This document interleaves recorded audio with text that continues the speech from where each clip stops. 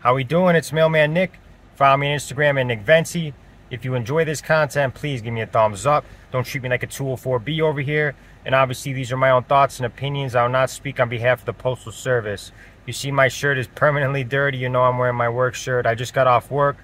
10-hour day. I'm filling out the $39.96 every morning.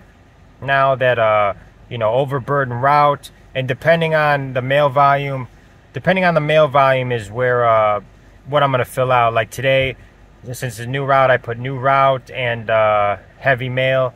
So I'm going to keep doing stuff like that. My brother just got some Subway cookies. I'm making a video real quick. I'm filling out the $39.96, and it was an hour overtime today on my own route. So I'm hoping to get it cut, and if it gets cut, man, it's gonna be a nice route.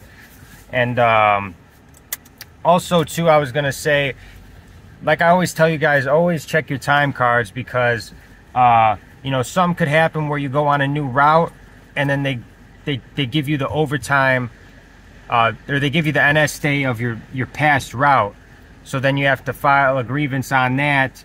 You got to file a grievance if So if you're, let's say your NS day is Wednesday from your old route, you start a new route, and they put your NS day as the old route's NS day, and then you worked more on your current route's NS day, but they only marked you as they only marked it as straight pay, like working 12 hours on the NS day for your new route, but they didn't count that. Then the next day would be your NS day from your old route, but then that's the day you only work 10 hours, and they screw you out of pay. You always gotta be checking your time card. Always be checking your time card.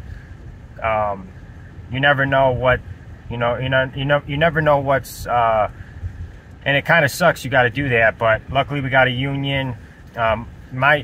My union is always on top of stuff when I let them know what's going on, and get involved with you guys' union reps.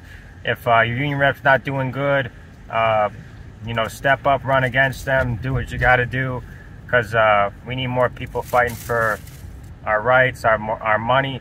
And I don't know why management does stuff like that, where they know they're going to get a grievance filed on them, and they're just going to end up paying more money in that process, but it's just being stubborn. But you always check your time cards. And if you're on an overburden route, make sure you're filling out the $39.96. This is really the first route I really had to do that, because this route is crazy long, and it's mail was light today, and I still was an hour over on City 23.